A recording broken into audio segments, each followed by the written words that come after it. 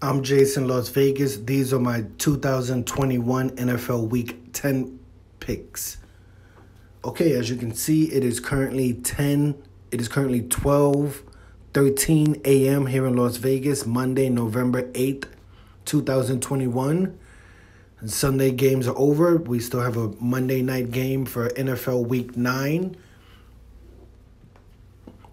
We're going to add the Steelers on a money line versus the Bears this weekend, this Monday night. I think the Steelers could win this game. I'm not going to take them against the spread, as the Steelers are not really known for beating teams by 7 points, as they just beat they scored 15 points in their last victory over the Browns. The Bears aren't really known for scoring many points, but they have a really, really, really good defense. So I'm just going to take the Steelers on the money line here.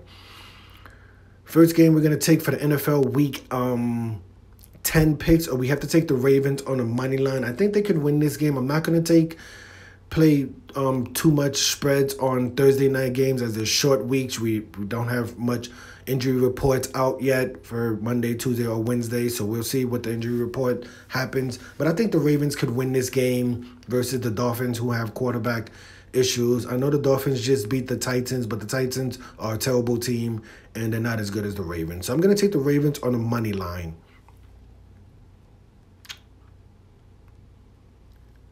The Indianapolis Colts versus the Jacksonville Jaguars. Jaguars are coming off of a really, really nice home victory over the Buffalo Bills. I think in this game, the point spread, Colts just beat the Jets by like 30 points. That was a Thursday night game, so they have some extra time. I'm just going to take the Colts on a money line, right? I don't want to give up 10 points. If this was a teaser, I would tease the Colts down some points. But 10.5 points seems like a little bit too much for a Jaguars team that just beat the Bills. So I'm just going to take the Colts on a money line. Here, I have to take the Browns plus 2.5. I wish it was 3. It would have been nice at 3. I should probably buy it up to 3. That's not like a terrible idea. I don't really trust Mac Jones to score many points. They have a really, really good defense. We have to see if maybe weather plays effect in this game. But I think the Browns have a really, really good offense. So we'll see. Plus 2.5 points seem pretty good to me, because I think the Browns can actually win this game outright. I think the Browns are one of the best underdog plays of this weekend.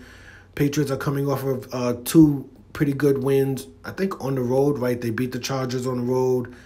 And who did they just beat this weekend? Oh, the Carolina Panthers. They beat the Carolina Panthers pretty good. And McCaffrey was back. But either way, I still like the Browns plus 2.5. I'm going to have to take the Browns plus 2.5. That may be a trap bet. It may not be the greatest bet in the world. But I don't trust Mac Jones. I think Mac Jones was, like 12 for 18 in that game. The Browns have a really good offense. I think I see them putting up a good point. I think they could win the game outright. Next game, the Cowboys and the Falcons. I feel like the safe play would be just taking the Cowboys on the money line. The Falcons played the Cowboys last year, and they gave up one of the biggest leads of all time. This is the second home game in a row for the Cowboys. Cowboys all coming off of a pretty bad loss to the Denver Broncos. I can't give up 9 points after a loss like that. I don't think the Falcons win this game. Probably one of the best bets in this game would be taking the Falcons plus 9 points, right? But for this specific parlay, I'm going to take the Cowboys on the money line. I'm not going to give up that many points after the Cowboys just lost a home game to a team that I think are probably not as good as the Falcons. The Falcons have a really good offense. So I'm just going to take the Cowboys on a money line. I believe Magic Mike White Lightning may still be injured for the Jets in this game. I'm not going to give 13 points to the Jets in this game, even if they're down to the third-string quarterback. If they're down to the third-string quarterback, then the Bills should easily win this game by 20, 30 points. But if Wilson comes back or Mike White Lightning comes back for this game, I think the play would be to take the Jets against the spread. But on this money line, I'm going to take the Bills on a money line on the road again. I think they revenged their loss versus the Jags last week. You know, the Bills already have 3 losses. If they lose a 4th game, this is a division game. That would be pretty bad. They would really have to start worrying about the Patriots overtaking them for the division lead. I think because this is a division game, these teams know each other. The Bills should be able to beat the Jets on the money line. I mean, come on. Next game, I'm going to take the Bucks. I feel like minus 9.5 isn't really that many points if you think about it, right? The Washington football team, they stink. The Tampa Bay Buccaneers are coming off of a bye week. Tampa Bay Buccaneers are coming off of a pretty bad loss to Trevor Siemian and the Saints.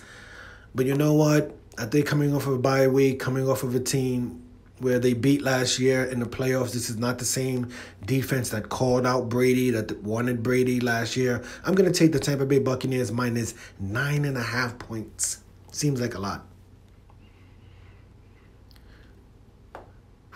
Next game, I have to take the Chargers minus 2.5 at home. I think they could probably win this game on a last-second field goal. The Vikings kind of lose almost all their games by under 6 points. So you would imagine this game is probably going to come down to a field goal.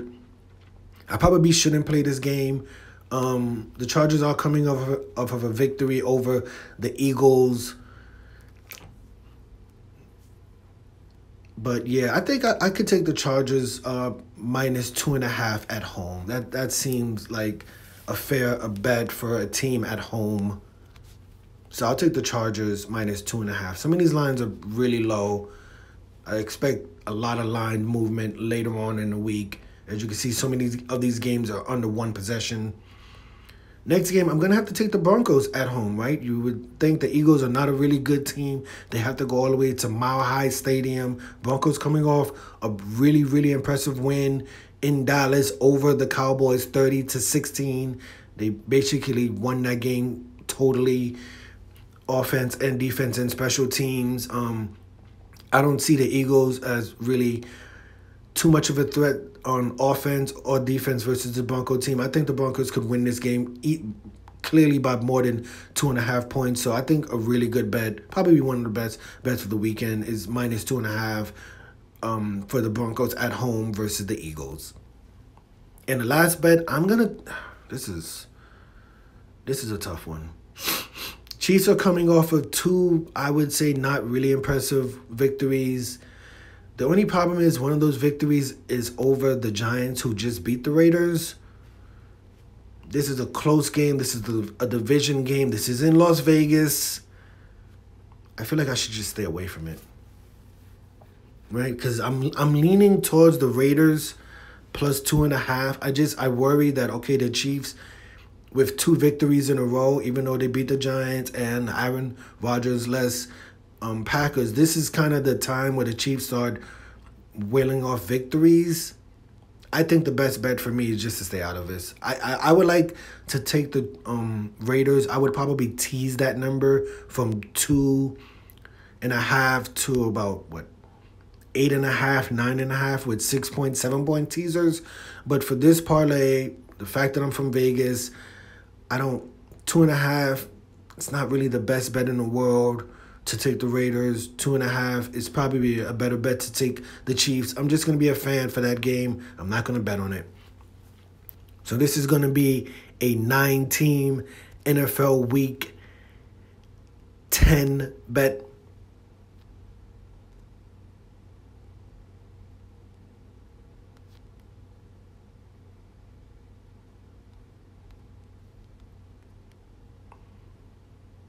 We're going to risk $3.54 to win $104.21.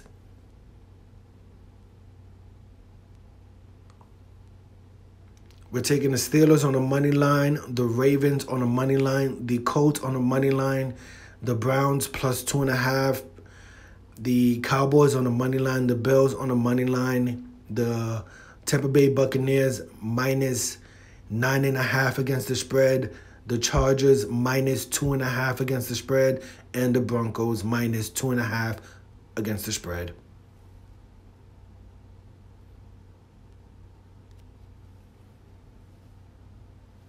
Okay, so there you have it. Those are my NFL Week 10 bets. We have a 9-team parlay. We're taking the Steelers on a money line versus the Bears, the Baltimore Ravens on a money line versus the Dolphins, the Colts on a money line versus the Jaguars, the Cleveland Browns plus 2.5 versus the Patriots, the Cowboys on the money line versus the Falcons, the Bills on the money line versus the Jets, the Tampa Bay Buccaneers minus 9.5 against the spread versus the Washington football team, the Chargers minus 2.5 against the spread versus the Vikings. Really worry about that game. And the Broncos, which I think is probably the best bet of the week, the Broncos minus 2.5 versus the Phillies, Eagles.